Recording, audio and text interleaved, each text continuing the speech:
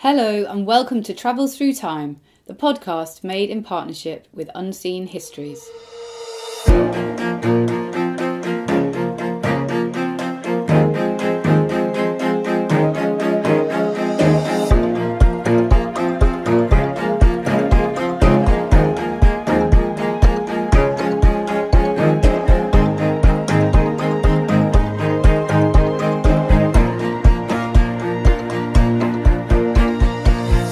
Hi, it's Violet here.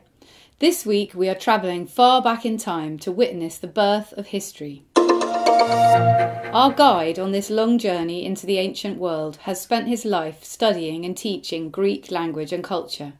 But it was when he retired from academia that Professor Roderick Beaton finally found the time to write the book he had been dreaming about since he first visited Greece as a teenager. The Greeks, a Global History, is a masterful, sweeping journey through 3,500 years that tells the stories of Greek people, their language and their culture. In this episode, Roderick takes us back to the year 447 BCE and the moment when Herodotus of Halicarnassus, newly arrived in Athens, sat down and began to write his Histories, and in doing so laid the foundations of the discipline of history itself. Roderick Beaton held the Corres Chair of Modern Greek and Byzantine History, Language and Literature at King's College, London, for 30 years until his retirement recently. He is now emeritus. Roderick is the author of several books, all of them connected to Greece and the Greek-speaking world. He is a Fellow of the British Academy, a Fellow of King's College, and Commander of the Order of Honour of the Hellenic Republic. I spoke to Roderick the other day. I'd like to welcome you to Travels Through Time, Professor Roderick Beaton. I'm very much looking forward to our conversation today. Hello, very glad to be with you. Thank you. So we're going to be talking about your magisterial new book, The Greeks, A Global History, which starts in the year 1500 BCE and takes us on a riotous journey through the history of the Greeks right up to the present day.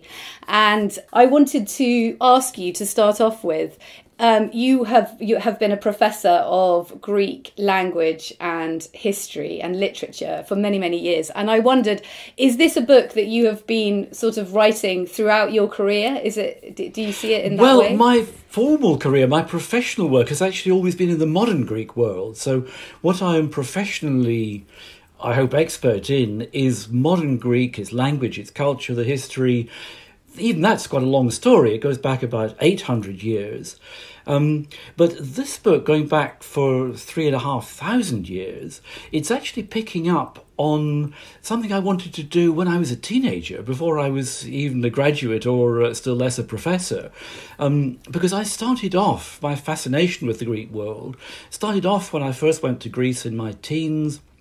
Coincidentally, I began to learn ancient Greek at school at the same time, and something just clicked for me about this language that you hear spoken volubly, loudly in this wonderful sunny landscape in southern Europe, which is the modern form of the same language that was written 3,000 years ago in the great epic poems of Homer, the beginnings of modern literature and modern history, philosophy. And it's really that fascination with the longevity of the Greek language that kind of got me involved in the Greek world in the first place. As I say, academic specialisation being what it is, professionally I became what we call a neo-Hellenist. I worked on the modern end of that. And the other books that I've written have all been about different aspects of the literature, the culture, the history of Greece in relatively modern times. But I retired from full-time academia 3 years ago, and this really gave me the opportunity I've always been waiting for to kind of let rip and explore the whole story of the Greeks. It was a wonderful journey writing it, I have to say. And how different or similar is modern Greek to Attic Greek, which was what Aristotle and Plato wrote in, and then again Homeric Greek, which was even older. How similar? How much has the language changed over that? Well, of course, all languages change. That's part of the nature of a living language. It's like an organism. It's in constant evolution. And yes, let's be honest. I mean, the language of Aristotle and Plato is quite a lot different from the Greek you speak in, you hear and read in newspapers or speak in Athens or Thessaloniki today. The language of Homer, who was writing only 200 or 300 years before those great Attic writers of the 5th century BCE, is hugely more difficult again. The further back you go in time, the more different and more difficult the Greek language becomes exponentially. Another way of putting that is, it seems in the earliest days of the recorded Greek language, it was changing much more rapidly. And from about the time of the Roman Empire and the Christian Gospels, which were written in the Greek of the time, it has changed relatively little. So it's much. If you take it from the perspective of a Greek speaker today, it's not that difficult to read the New Testament. You need a bit dictionary and a bit of grammar to read Plato, and everybody needs both to read Homer. But they already did in ancient Alexandria, before the Common Era. Yeah. And was there a lot of difference between, because one of the themes of your book and one of the sort of real characteristic features of certainly early Greek history is that they travelled and they colonised and they went and lived in other parts of the Mediterranean. And I wonder, did dialects develop? So was there a difference between the Greek that was spoken in classical Athens compared to the Greek that was spoken in southern Italy? Yes, there was, very much so. And indeed that was the principal dividing lines that the Greeks themselves in ancient times were aware of, were between different groups of dialects. I mean, almost every city, every valley, every island had its own dialect of Greek. But these dialects themselves form into larger families. And there were 3 main groups of Greek dialects, which were spread across different areas of the Greek-speaking world. And already in ancient times, the Greeks used the evidence of the language that people spoke in different places to trace the journeys that their ancestors must have made.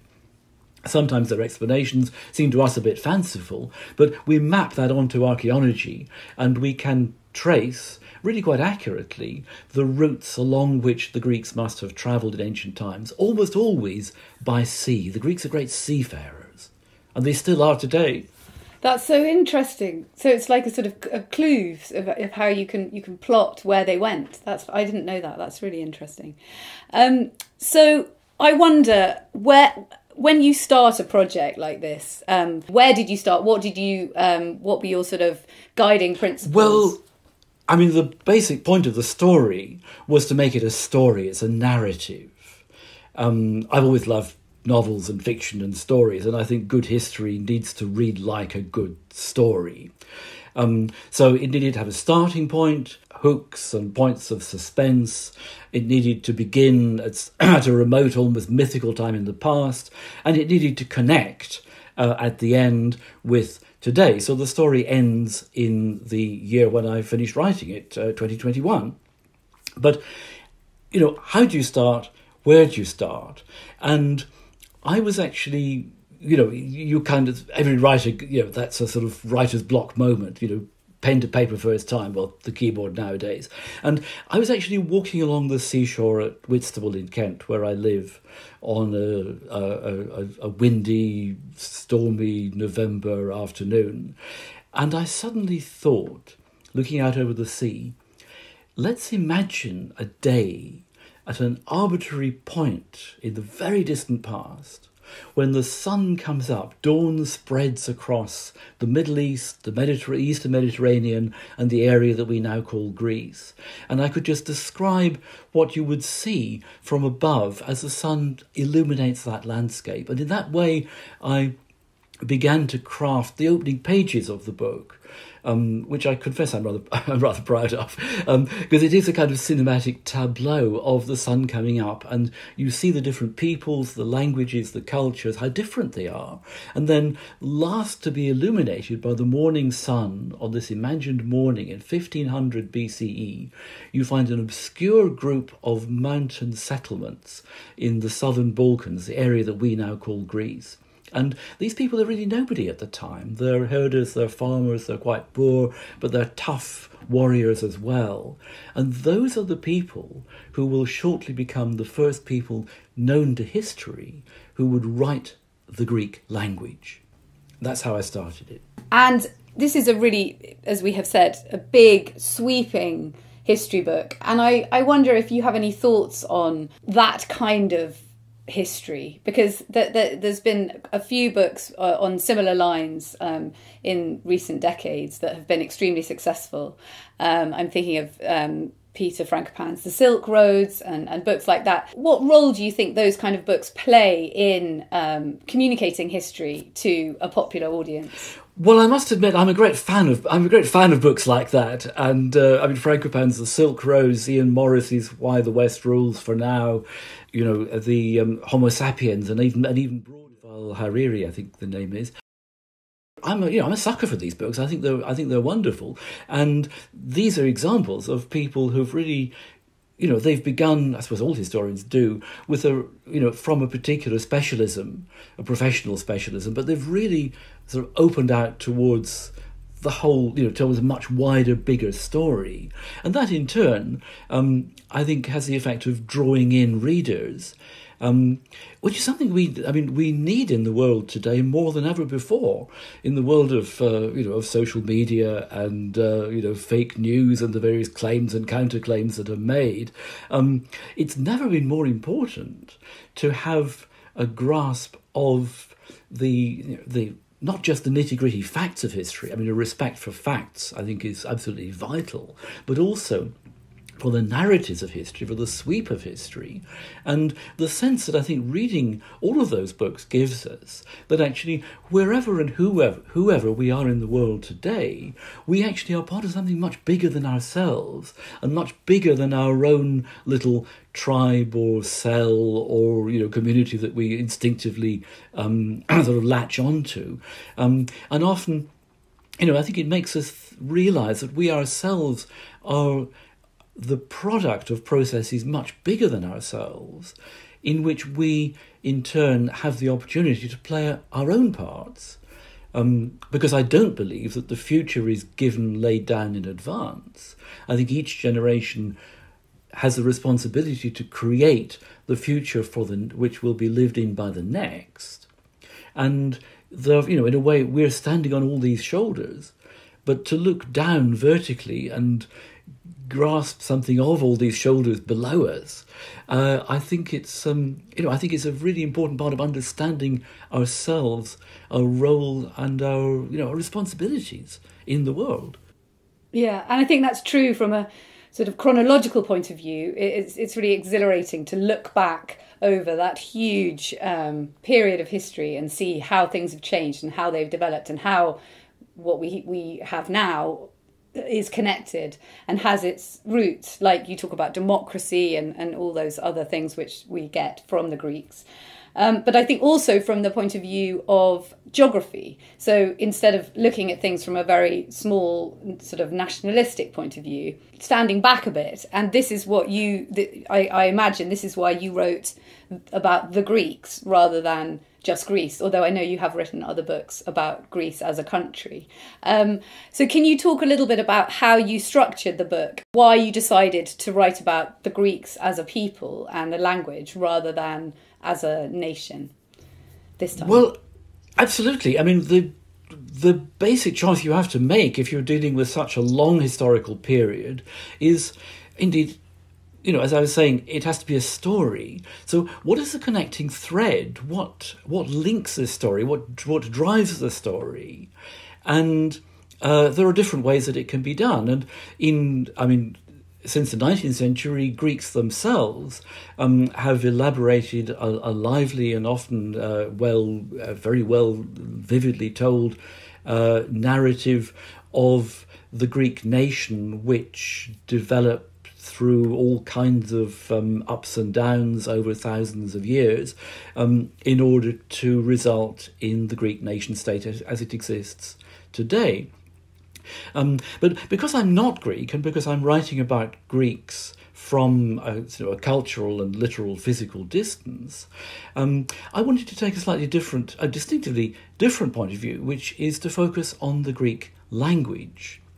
Because you can argue endlessly, and many of us do, about exactly what you mean by a nation, how nations are formed, how they change.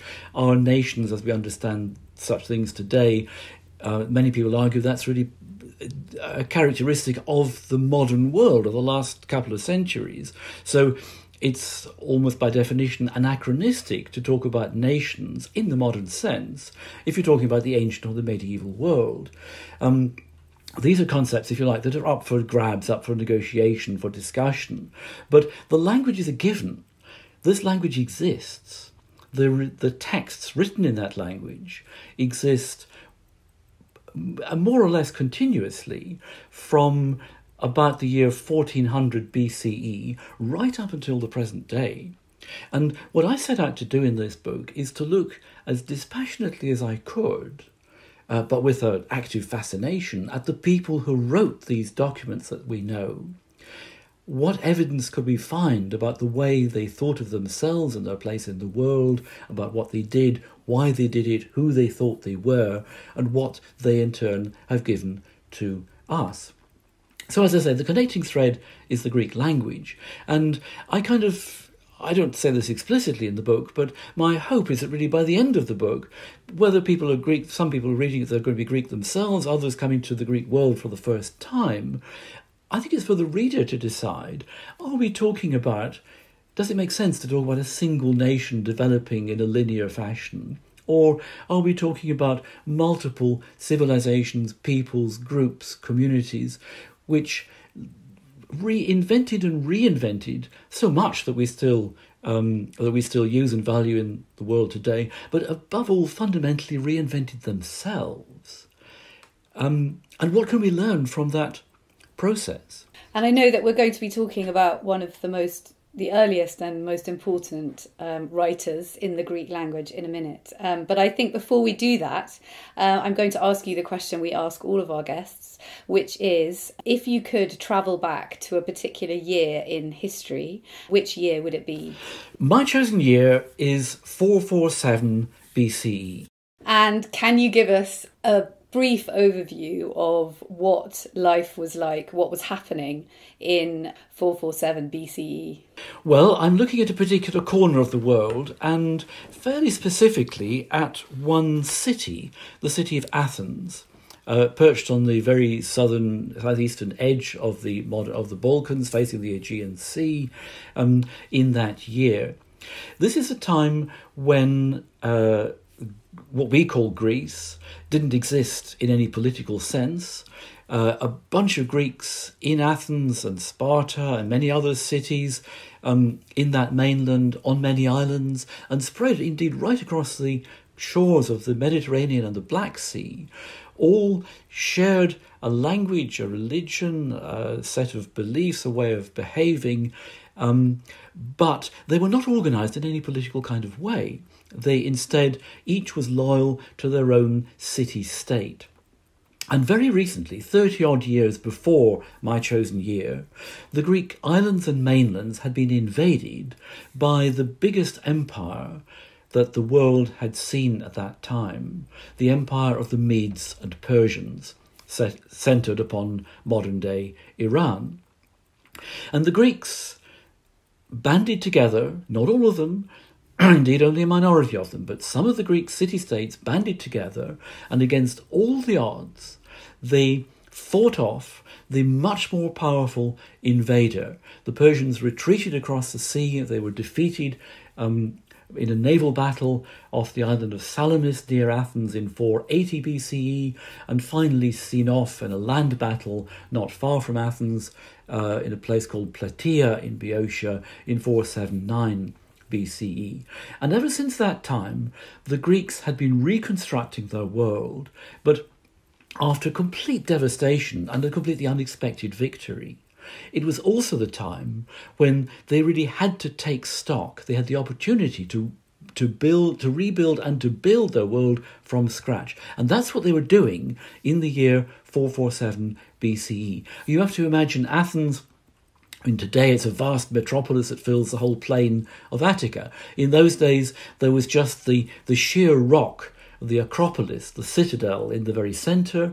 There were a group of houses round the bottom in the plain, and areas of farmland all around. The town had been devastated, the city had been devastated.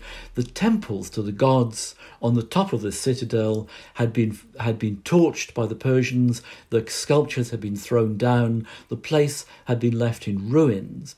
And the Athenians, as they rebuilt their city and they rebuilt their lives, for more than 30 years, had left that space pretty much as after the Persian destruction. 447 BCE is the year when, under the leadership of an inspired democratic leader called Pericles, the Athenians took the decision and began the actual physical work of reconstructing the central part of their city, the emblematic Acropolis, dedicated to their gods.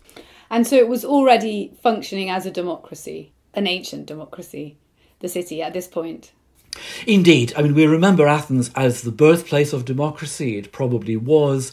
We don't know a great deal about the earliest stages, but according to tradition, it was in the years 508 and 507 BCE that a set of radical reforms in the city-state of Athens ushered in the earliest phase of what a few decades later would be called in Greek demokratia, which literally means power of or to the people. But by the year 447, that demokratia, the early form of democracy, had become well established. It was institutionalized. It was very different in many ways from our representative democracy. Every male citizen had a vote, and they spent all their time, a great deal of their time, arguing in huge assemblies about how they were going to conduct their affairs. And was Athens the only democracy at that point? Because I know Sparta had its own very strange system. Were there other city-states that were being run in the same way as Athens at the time or not? There were. I mean, it's probable that Athens was the first, but I think even that's not certain. In the early 5th century, there were possibly half a dozen or a dozen city-states which were more or less democratic on the same kind of model. But by the middle of the century, by the year we're talking about, the Athenians had actually established quite an aggressive system of, they were creating nominal alliances of other Greek city-states against a future possible attack by Persia. But in the course of doing that, they were actually quite aggressive in ways that have modern parallels too, in exporting their political model to other city-states, whether actually the said city-states quite wanted it or not. So democracy was spreading, but not always by entirely democratic means. That's funny, isn't it? So I think now let's go to your first scene, please. So can you take us there? We're still in Athens, aren't we? We're in Athens, and the programme for building the Acropolis is about to begin. We're going to come on to that. But I'm taking a slight risk here because we can't exactly prove this man was in this city on this date. But we're pretty close, and we are talking about 2,500 years ago. We allow latitude for this far back in time. There's plenty of latitude for dates. Don't worry. Well, that's kind of you. I will make the most of the opportunity. The man is Herodotus of Halicarnassus. He was born about 40 years, he's about 40 years of age at the time. He was born about the time of the end of the Persian Wars. On the other side of the Aegean, a small city then called Halicarnassus. It's today the fishing village and tourist resort in southwestern Turkey called Bodrum. It would become famous in history a century after Herodotus' time, by another its citizens by the name of Mausolus.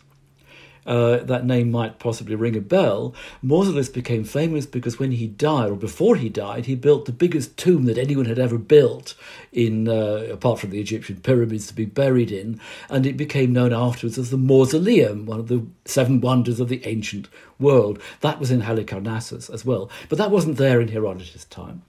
Herodotus grew up in Halicarnassus on the eastern side of the Aegean. At the time, his city was under the rule of the Persians, so he actually grew up as a subject of the great king of autocratic Persia. He was a man of extraordinary inquiring mind. He appears to have travelled all over the known world of his time. We know he went to Egypt, he went to Italy, he may have travelled through the Black Sea and other parts of the Balkans, certainly and the Western Mediterranean. He seems to be the first person in the world, so far as we know, to conceive the idea of writing a narrative in prose which would record and commemorate the things that people had done. These are Herodotus' words. The things that people had done in the recent wars between Greeks and Persians. He insists on saying on both sides, and he also insists not only on recording what happened, but in discovering the causes, the reasons why it happened. This was the beginning of what we now call history. And it's no accident that the very first line of the book that Herodotus began to write in the year 447 BCE is, "I am about to set forth the results of my inquiry." And the Greek word in Herodotus' Ionic dialect at that time, which meant an inquiry, was historiae. And from that word comes history. Herodotus, often called the father of history, is, I believe, the inventor of the whole genre of history, the whole idea of recording, commemorating, but above all, evaluating and seeking and understanding the causes of what happened. So far as we know, he began to write it in, or very close to, the year 447, and quite possibly when he arrived for the first time in Athens. And do we have any idea why? What gave him this idea? Do you think it was politically motivated? Do you think he was being sponsored by the Athenian state? Or do you think it was purely a personal impulse? It seems to have been a personal matter. I mean, he'd travelled to many other places before he came to Athens. There was a lot of speculation. There are stories circulating in the ancient world that he was made welcome by the Athenians. He was rewarded by the Athenians for writing nice things about them in his history. But there are many Athenian-sponsored. Most of the surviving ancient Greek literature, indeed, is in some form Athenian. Herodotus, by contrast, is a relative outsider to Athens, and he is nice about the Athenians, but not always. He certainly doesn't whitewash them. He does give other cities, by and large, their due. So the implication, I think we have to believe him. This is his personal inquiry, and we have to imagine this man, off his own bat, taking ships, travelling with merchants or with mercenaries to strange parts of the world. We know he went to Egypt. He travelled up the Nile, and in those days, a book like a history is written on long papyrus scrolls. The papyrus, of course, coming from Egypt. But you couldn't manage something like that, on a ship in a storm. He's probably got little wax tablets, and he's got a thing called a stylus, a pointed stick that you use like a pen, just drawing shapes on the wax tablets. And he's somehow using that relatively recent invention of the Greek alphabet to record the words of the people that he interviews. And I mean, you could say he's the inventor not only of history, but of journalism. Because a lot of the 9 books of his history take the form of what we would call interviews. Mm. And do you think, this is obviously going to be pure speculation, but there was already in Athens an established tradition of literature and writing? Very much so, at this point. So do you think it's possible that, having travelled around all these different places, he thought, right, the place to go next is Athens, because I know that, even just down to the practicalities of being able to get hold of enough papyrus to write it all down. Do you think is that possible, or is it impossible to say? Well, I suppose strictly speaking, it's impossible to say, but it's a very attractive idea, actually. Why not? I mean, you're absolutely right. I mean, there was an awful lot of writing going on in Athens at the time, whereas in other places we don't know. It may just because it hasn't survived, but certainly the impression we have of Athens' great rival, the militarist corporate society of Sparta in the southern Peloponnese, they don't seem to have been writing a great deal during that century, which is the great century of Greek literature and philosophy. The Spartans wrote poems and law codes in earlier centuries. They would again later. But I think you're right. Athens already was beginning to acquire the name that it certainly would later. And probably Herodotus helped to build that reputation too. Athens as a great centre of Greek learning, which is how the Athenians later worked very hard to promote that idea of themselves to their fellow Greeks and later to the entire world. And they were extremely successful at that. We still buy into that story. Yeah, absolutely. And can you just give us a little flavour of what, for listeners who haven't read any Herodotus, can you just tell us a bit about the kind of thing he wrote? And he was they're very entertaining, a lot of his stories, and some of them are perhaps not entirely based in truth, or I don't know. I remember some stories about sheep with enormous tails, or there's quite a lot of fabulous animals that he describes, aren't there? There are the ants in India that are big, the ants that are bigger than dogs. There are the anthropophagi beyond the Caspian Sea who eat their grandparents before they die. There are Ethiopians who hunt semi-wild ape-like creatures called troglodytes who live in caves. That's the origin of the word troglodytes that we still use. Now, Herodotus, I mean, again, it goes back to what I was saying about journalism. He had an eye for a story. And if he thought the story was worth telling, he would write it down. He also has a very he's very upfront. He's part of his own story. He describes how he goes to those places, he talks to the people. He often uses the first person, and he will often say, I personally find this incredible, but in such and such a place, they believe this. So he'll often coyly sort of turn to the reader and say, well, I don't believe this, but maybe you will. The other thing about his narrative as a story is, it's the first history, but it's also the first shaggy dog story. He starts out in book 1 by saying he's going to tell the story of the wars between the Greeks and the Persians. He doesn't get to those wars until book 7 of 9. The whole of book 2 describes his travels in Egypt and his marvelling at the pyramids and all these monuments of Egypt that are so much older even than Greek civilization. He's got long digressions about how people lived in today's Russia or Central Asia, or about Africa.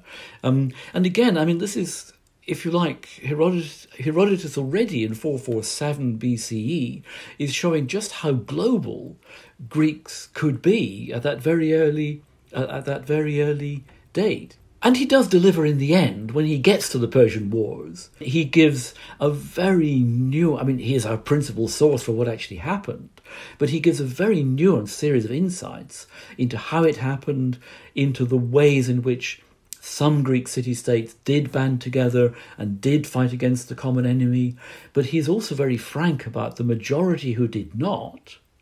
And he dramatises scenes in which Greeks interact with envoys from the Persians. King Xerxes, the all-powerful ruler of the world, sends an envoy to the Spartans and says, well, it's ridiculous to fight against us. Why don't you just come over to our side? And the Spartans say, we are people who live freely and make our own laws. You live under a monarch.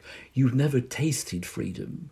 If you ever did, you would come over to our side and you would die for the freedom that we have. It's wonderful stuff. Yeah, and it's amazing to have those kind of, as you first-hand accounts of what happened, and to be able to really hear the voices. Well, and he was so important, Herodotus. I mean, I don't think you or I would be doing the job we do now if it wasn't for him. So wonderful. So let's go on to your second scene now, which I believe we're staying in Athens. So tell us what's happening next. We are, and this is the big deal. This is the whole city is in the process of being transformed at more or less the moment when Herodotus arrives and starts filling in his scrolls of papyrus. The city, as I said earlier, has been left devastated for just over 30 years. But thanks to the repeatedly elected statesman Pericles, the Athenian assembly has been persuaded that now is the time to invest the cash dividends of 30 years of peace in redeveloping the centre of the city, the emblematic Acropolis, the citadel that dominates the city city landscape high above. Now is the time to rebuild the devastating Acropolis as a monument to the gods, as also a kind of peace memorial to those who died, and a celebration of the achievement of the Athenians in fighting off the enemy. Pericles drew together the most brilliant architects and craftsmen of the age. He gave them their instructions. They went away and they worked out the details of what they were going to do. Basically, they cleared the entire ground that had been the sacred ground at the centre of Athens on the top of this rock for centuries. They cleared off all the debris. They revered all the bits of sculpture from half-finished temples, things that had been half destroyed by the Persians. They didn't throw them away. They buried them reverently in the foundations of the new temples they were building. And many of these statues and pediments and relics have been recovered by modern archaeologists, and they are stunningly displayed today in the Acropolis Museum, which was opened in 2009, just below the Acropolis of Athens. So, having levelled the ground, Pericles and his architects determined there was going to be a brand new temple on the very highest point of the rock, not quite the same place where the previous temple had been.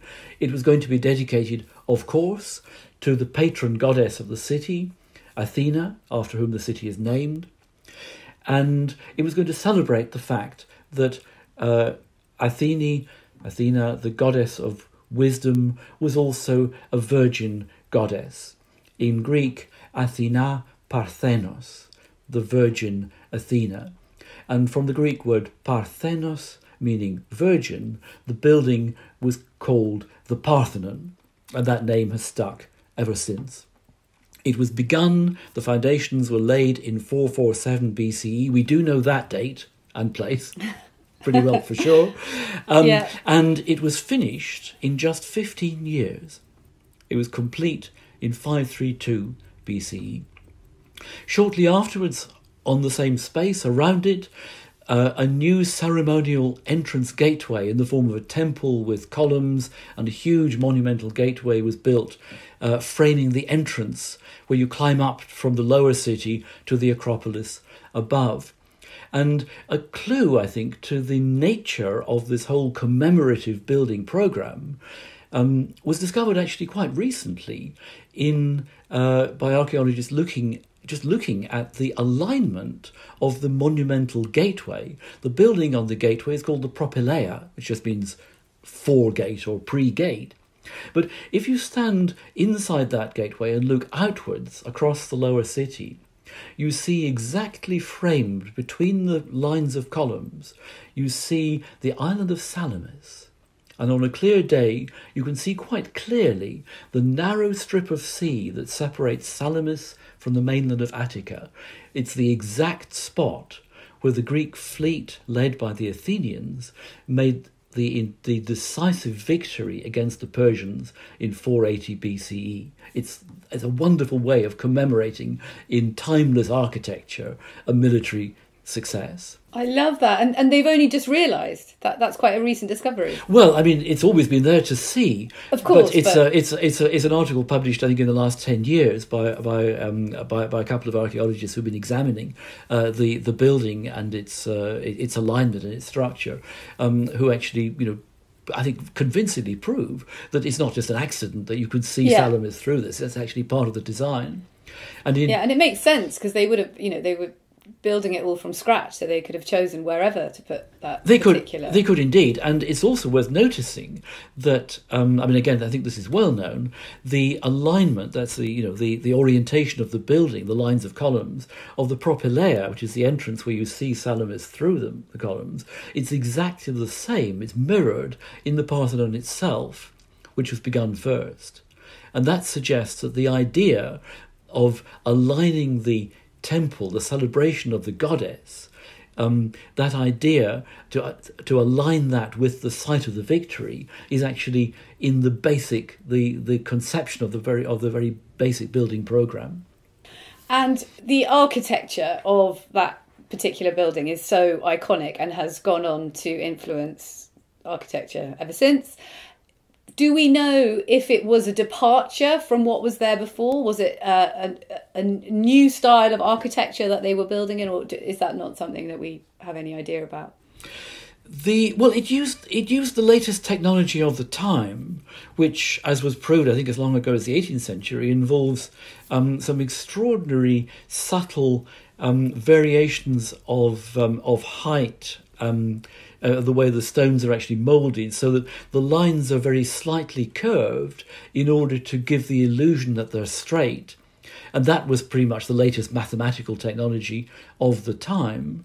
But the columns of Pedanic marble with the fluting, with the what they was called the Doric order, that's one that's quite widely diffused throughout the Greek-speaking world. That's not in itself unusual.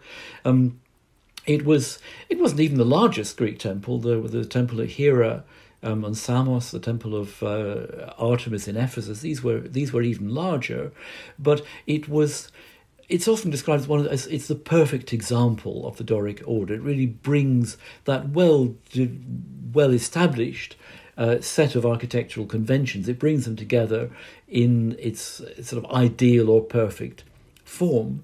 One thing that does seem to have been new about this temple. All Greek temples had decorations of various sorts particularly around the top under the roof, and various forms of sculpture, sometimes fully in the round, or sometimes what's called bas relief, that is a relief sculpture. It's only half moulded from a solid base. These were mounted on what are called the pediments at the edge of the roof, and sometimes along the sides as well.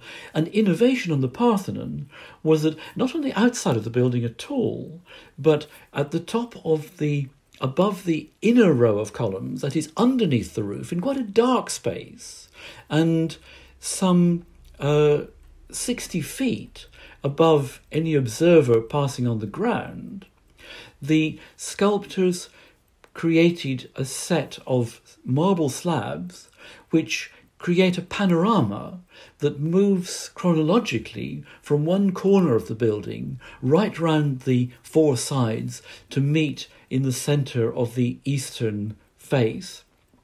And there's an endless set of debates about what exactly is depicted in these scenes. There are pictures of, it shows a procession. There are lively horsemen and naked, semi-naked warriors on horseback. There are demurely clad women carrying things, and the climax seems to be the presentation of a cloth, of some woven garment, to larger than life figures who appear to be the gods of Olympus, including, of course, Athena, the patron goddess. It's often thought that it represents the procession which took place every 4 years in honour of the goddess, where people actually came in a ritual form up to the Acropolis. They carried out sacrifices in the open air in front of the building. But other explanations have been put forward. Nobody really knows for sure. What we do know is that the sculpture overseen by the famous Greek architect Phidias really represents the high point of representational sculpture of the 5th century BCE. Wonderful, and it's still there for us to see. It's amazing, isn't it, after all those thousands of years? Well, actually, it's not there. That's a very... Oh, is the frieze not there? That's a very serious bone of contention, because approximately half of it is in the Is in London. Is in London in the British Museum. About a quarter is today in the Acropolis Museum. That was built partly with the aspiration of being able to exhibit the whole frieze close to the site of the original building, and other parts of it are scattered in different museums in the world, particularly the Louvre. But these sculptures, a large part of these sculptures, were removed from Athens at the beginning of the 19th century by the Earl of Elgin. Yes, along with the marbles. But these are the Elgin marbles, which have been a bone of very serious contention ever since. And where do you stand on that, if that's not too tricky a question? I've never taken a position on the controversy of where these marbles ought to be in the future. I think the story of how they came to be taken from Greece, how they came to be valued so much by rival collectors, that French and British collectors almost literally came to blows about who was going to capture those marbles and take them back to their own countries first. The fact that collectors and connoisseurs, historians of art in Western Europe, thought these marbles were of such importance for their own capitals, for their own cities, for their own cultures. Elgin himself he had an idea that the sculpture was going to become a model for the arts and crafts in Britain in the 19th century. We might think that's a bit daft, and certainly ripping off antiquities is not a very reputable way of going about it. But the fact that the historical fact is fascinating, that these sculptures that had been, let's face it, ignored on the building for 2,000 years, suddenly at the beginning of the 19th century acquired enormous value. And it was through the competition to acquire them that art historians really for the first time appreciated the true value and nature of Athenian, of ancient Greek sculpture of the Periclean period. So I'm not saying we owe that to Elgin, who what he did was disreputable by any standards, but the story of how these marbles came to be dispersed to the museums of the world is in itself a fascinating story, and it's part of the story, indeed, of how Greece, as I would argue, became once again in modern times truly global. Yeah, it's a complex issue, and it will be interesting to see how it pans out in the future. Hi there, it's Peter here. UnseenHistories.com is now 3 months old, and already it is packed full of enticing, illuminating and excellently presented historical material. If you give the site a visit today, you'll see many beautifully illustrated excerpts of books that we've featured on Travels Through Time. There's excerpts from Malcolm Gaskell's Ruin of All Witches, Nigel Pickford's Samuel Pepys and the Strange Wrecking of the Gloucester, and Gary Shaw's Egyptian mythology, along with many others as well. For those of you who like maps, you might want to check out the utterly compelling series of pieces on the Battle of Fredericksburg in 1862. That was a crucial moment in the American Civil War, along with a range of fabulously colorized images from Jordan Lloyd. It really is history for our times. unseenhistories.com. I think it's time now for us to move on to your third and final scene, please. So can you tell us where you're going to take us next? Well, I'm going to take us for our last scene, and I will be a bit more brief with this one, but I'm going to take us a few miles up the road from Athens. In modern terms, it's only about an hour's drive or less in the direction of the city, or the town as it is now, of Thebes in Boeotia. Because it was in the nature of the Greek city-states that sometimes these really rather small political organisations were constantly vying with one another, and the form of competition often took the form of active warfare. And the Athenians off and on spent hundreds of years fighting wars across the land frontier just beyond their city, the mountains beyond their city, with their neighbours, the Boeotians. Thebes is the main city of Boeotia. And in 447, the Athenians they'd been building quite successfully a kind of mini-empire of allied city-states on islands in the Aegean, and they were becoming quite successful in annexing or taking over or exercising influence over city-states on the mainland as well. And in doing that, they really aroused the suspicion and the fear of their rivals, the Spartans, to the south. This was the beginning of the rivalry that would lead to the Great War between Athens and Sparta, only 3 decades after 447. But in 447, the Athenians were defeated. And I think it's an astonishing footnote to the triumphs of that year. Herodotus starts writing the story of the amazing success of the Greeks in defeating the Persians. Pericles sets in motion the astonishingly ambitious building program to make Athens the greatest city in the world, as in a way it's been ever since. But that same year, just up the road, an Athenian army of 1,000 soldiers actually got a thorough drubbing. They were defeated. They were turned to flight by the neighbouring Boeotians. And in the wake of that defeat, the Athenians actually had to draw in their horns. A year later, they had to make quite a humiliating treaty whereby they agreed that they would not extend their political influence on the mainland at all. They would allow Sparta to dominate on the mainland. They would concentrate on the islands.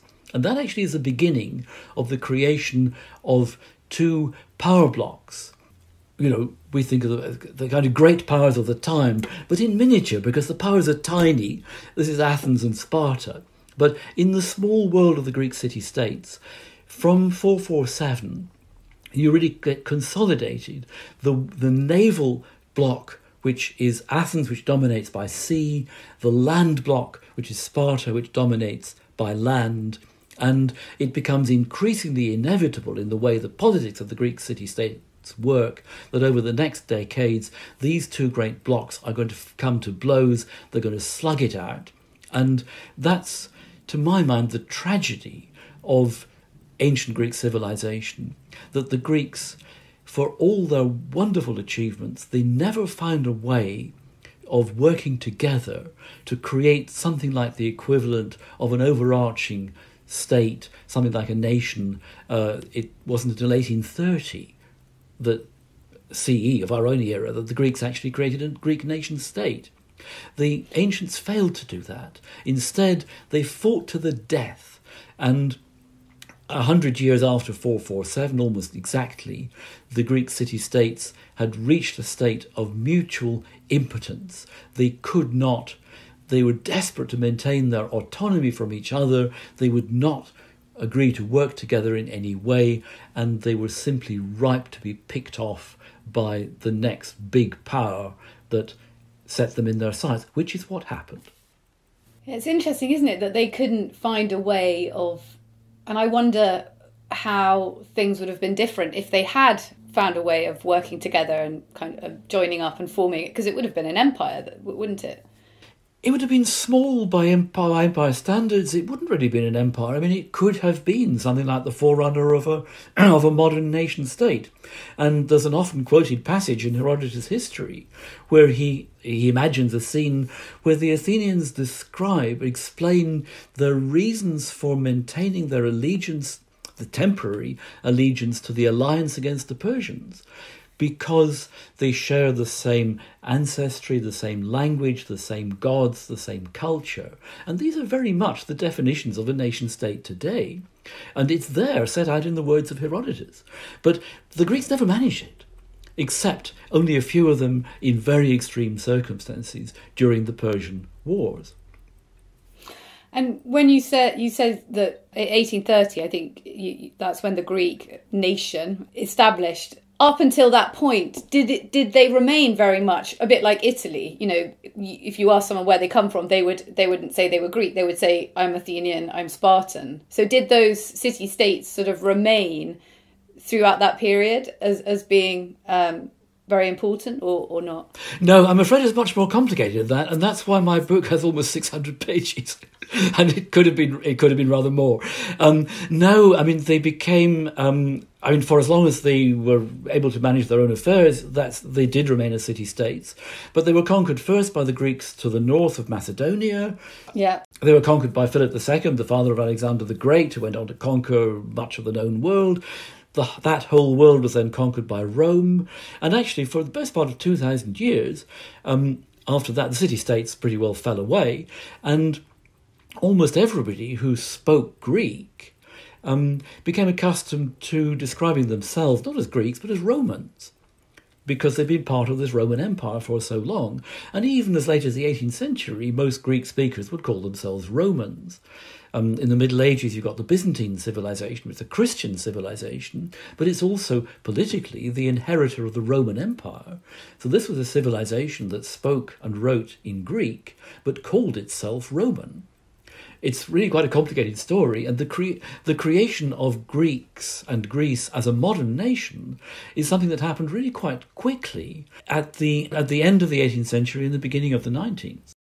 Fascinating. Well, thank you so much. There's just one question left to ask, which is if you could have taken something from one of these three scenes and brought it back with you to the present to keep as your own, what would it be?